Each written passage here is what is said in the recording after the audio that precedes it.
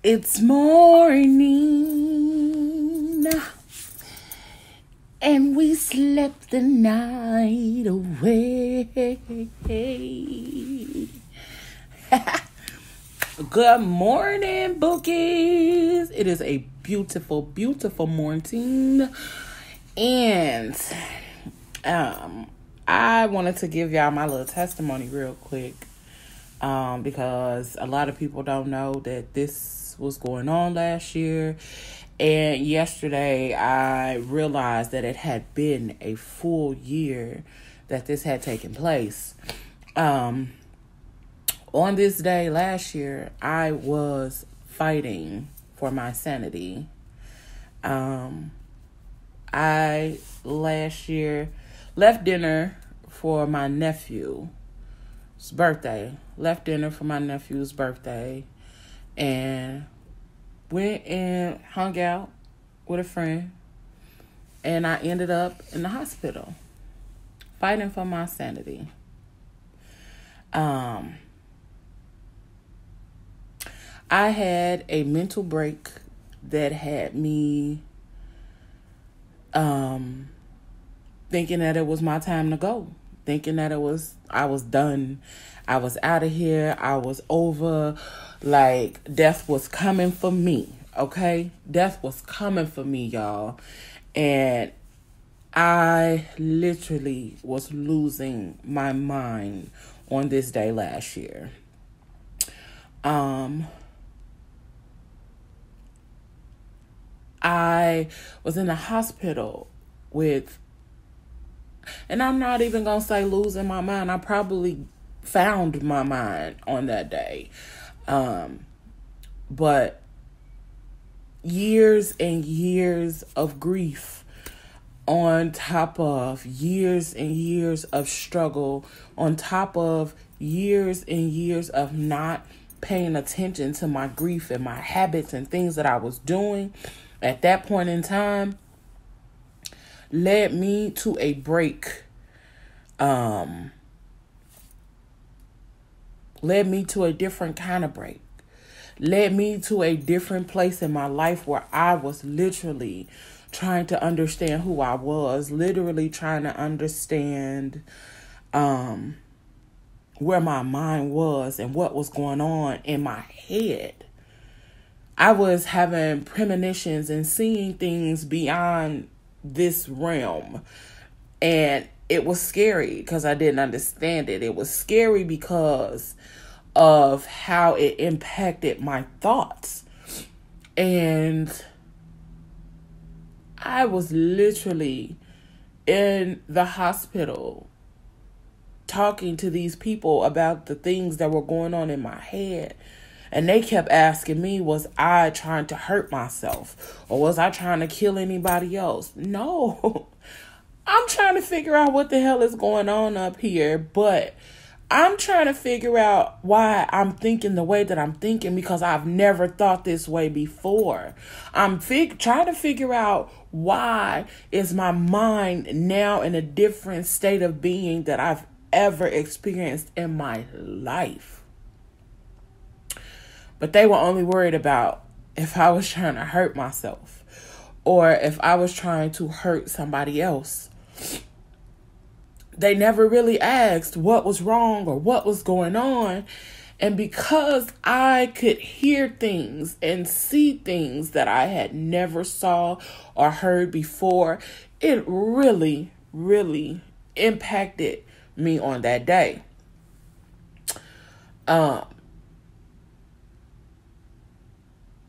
I came home and tried to sleep, but I couldn't sleep because I was so afraid of closing my eyes and that being the last time that I was going to close my eyes. I was so afraid of being by myself. I was so afraid of so many things on this day last year. Oh, baby, but God had a different plan. God had a different path for me to take. God had a different destiny for Tiffany. He had a different place for me. And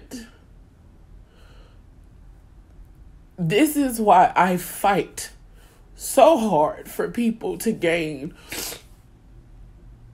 an understanding, and for people to understand your story helps somebody. I want people to understand your mental health matters.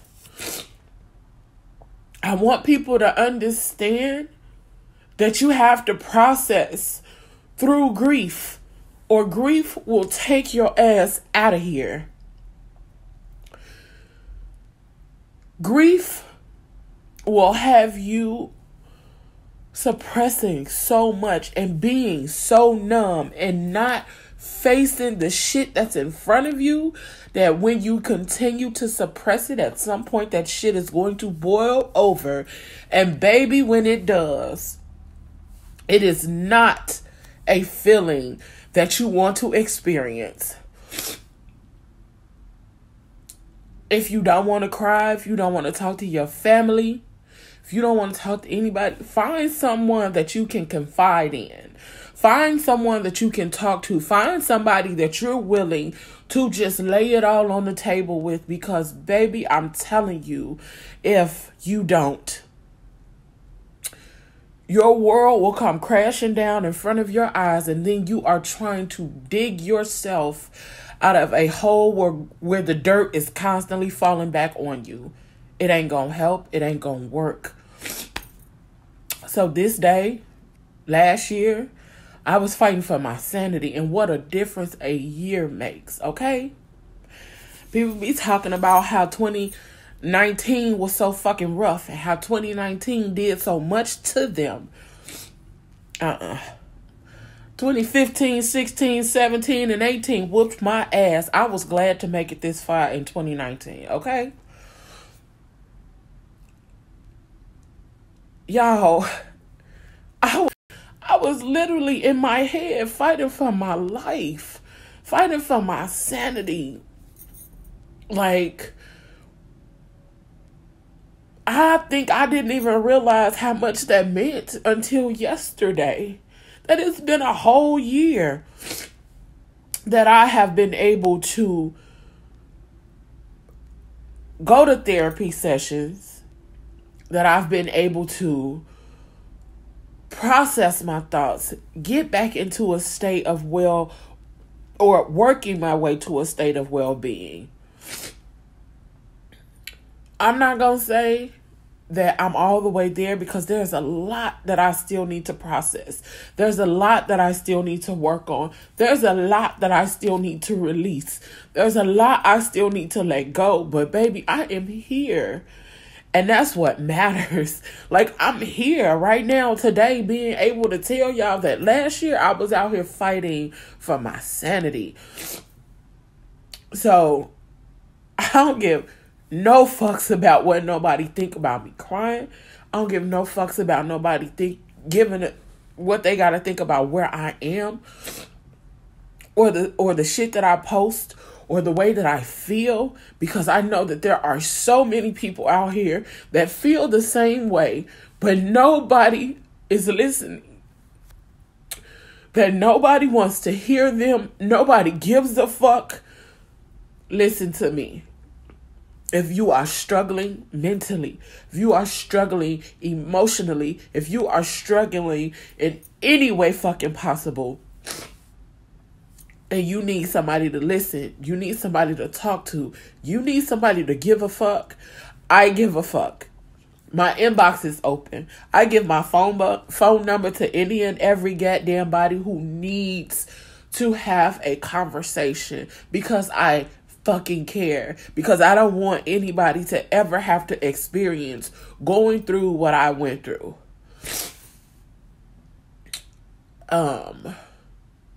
So if you are out here, if you need somebody to talk to, even if it ain't me, or even if you just need a moment, if you need just a fucking hug, I legit tell people my door to my home is always open. And that is the truth. That's what it is. My door is always open. You can come over here and talk to me all you want to, or you can come over here and not talk at all. If you need a place to find some sanity, find some peace, find a moment to just breathe. Hell, if you need a moment to just fart without nobody saying nothing about it, my door is open. I got spray and incense if you need it, okay? But I just want you all to know that as you continue on this journey, as you continue on in life, stop worrying about what the fuck other people think about your journey. It's yours. The way you want to live your life, the things that you want to do for yourself, the things that make you happy, the things that give you peace, go after them. Go the fuck after those things. Because if you don't, you'll regret it. If you don't, you'll forever be singing your shoulda, woulda, couldas. And I don't want that for anybody. Like, I don't want that for anybody. I don't want anybody to live a life that they're not happy with, and then they're on their deathbed and then they regret it. Especially when there's so much freedom in being who you are, and there's so much freedom in sharing your story. There's so much freedom in walking in your truth and walking in your light. And I'm still learning aspects of that, and I'm still learning how to do that. But the moment I started taking steps in order to do that for me, it gave me a totally different sense of freedom. And yeah, sometimes I'll be like, damn, I shouldn't have said that. Damn, I shouldn't have posted that. But the moments when I rethink or I think about the things that I shouldn't have posted is when most people find their peace, or most people find a connection in my posts when I post those things that I think that I shouldn't have posted or shouldn't have said, or I think about like, damn, let me go delete that. But then there's comments saying, I needed this today. I needed to know this. I needed to feel this. Thank you for your story. Thank you for your testimony. So therefore I felt like I would have been keeping the world or somebody who saw this from their journey of healing if I didn't do this morning. So that's it, y'all. Like, I'm over here all snotty and stuff, but I definitely needed to share that this morning with somebody. And I am 100% being completely honest and open, and I have no problem with sharing my story. And again, if you need somebody to talk to, if you need somebody to just hug the fuck out of you, make your way to me. Whatever you need, however much of a hug you feel you need. If you want to cuddle, come on. Because if that's what the fuck you need in order to gain your sanity or have some peace, I got you. It's hard to maintain your sanity and your peace when you're constantly in a state of going through, when you're constantly in a state of trying to figure things out, when you're constantly in a state of questioning yourself and who you are and where you are, where you want to be and where you've been. It's a struggle to adult. It's a struggle to live fully and wholly. It's a struggle to live out loud. And that's my goal every day, is to live out loud, so that way somebody can see me living out loud and be inspired to do the same. So that's it, y'all. That's my testimony. Again, and I'll continue to say it, if you need my phone number to talk, if you want to come by for a hug, if you want to come by just to have a sip of tea, a sip of coffee, if you need a meal, if you, whatever you need, and I can supply it, my inbox is always open, and I'll gladly give you my phone number. Hell, I'm pretty sure my phone number is somewhere on social media, one of my business pages or whatever. My phone number is around. But if you want it, you can definitely inbox me. But always know and always understand that you are not alone in this journey. And I don't say that to just be cliche. I say that because that is me. I say that because that is true. I say that because everybody needs a person that is neutral and open and willing to accept them as they are. Not trying to change them. Not trying to make them be different. But accepting them for who they are, where they are, and loving them through their journey. And if you can do that, you truly, truly, truly are a beacon of light to those around you. So, again, if you need me, I'm always here with arms wide the fuck open for you. Okay? But that's it. I don't know who needed this, but I needed to rejoice in the goodness of being here. I needed to rejoice in the goodness of the Creator showing me who I am, whose I am, and that everything that was in me is needed. I'm sorry for the ugly cry. No, I'm not. I'm not sorry. I'm not sorry for the ugly cry. I'm not sorry for snotting, and I'm not sorry for the thick throat sound. I'm not sorry for none of this shit. Like, I'm rejoicing in being here after the shit I've been through over the last 4 years. Like, I'm legit rejoicing in the beauty that is my life, the beautifully chaotic life of mine. I am rejoicing in that because everything that I've been through has allowed for me to be the person that I am today and allowed for me to be who I'm supposed to be to the people that need me the most. So here I am. And if you ever want some truth, look inside yourself. Shine your fucking light. I've only given you all about this much of my light. But when I get to my next level of peace and truth, baby, my light about to blind the fuck out of a lot of y'all. But a lot of y'all gonna walk into that light and feel the warmth and embrace its beauty and embrace the ugliness and be mad because you gotta squint to see. But I'm telling you, walk in your own truth. Walk in your own light and in your own beauty. Because the world needs what you have.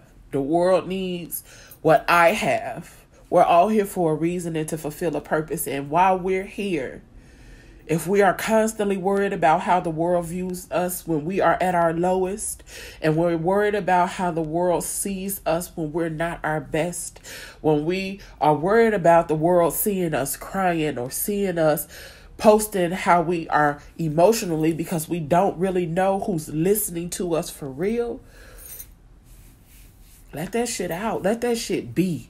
And if they judge you, fuck them, because they themselves are dealing with something that they are not willing to post, that they are not willing to share with the world. And there are so many beautiful parts in your ugly ass story. So let it be known. Let the ugly parts be your light. Not all that beautiful shit. Yeah, the beautiful shit is good, but tell the story of the ugly shit. Because your ugly shit is going to connect with somebody. Your ugly shit is going to make somebody be like, damn, at least I know I'm not out here by myself. So share your story. Tell your truth. Be as ugly as you need to be with the stories that you tell of your life. And I promise you, you're going to love yourself all the more for it. Hey, let me go get myself together for work. Go wash my face because I'm out here ugly crying and stuff. But I hope y'all have a beautiful day. I really hope that this helps somebody. I really hope that if you need me, that you pull up and get a hug and find some peace and have a moment to release. Have a moment to lay on a couch where you don't have to put on, and have a moment to just be in the state of yourself that you are currently in. Because so many times we all have to put on, and we need a moment to be able to turn off from the world, to turn off from everything that's going on around us. We need to turn off from bills and all that other kind of shit. So if you need that moment, if you need that time, if you need to just get a hug or have a conversation, again, my inbox is open. I will give you my phone number. I will give you my address to come and enjoy that peace. All right? I love y'all. If nobody has told you this morning, I love y'all. I hope you have an amazing day. I hope you walk out here and let your light shine so bright that it blinds somebody on your way to work. But I also hope and pray that you shine your light so bright that it makes people want to walk into their own light. All right? I love y'all. Have a great day. Peace. Mwah.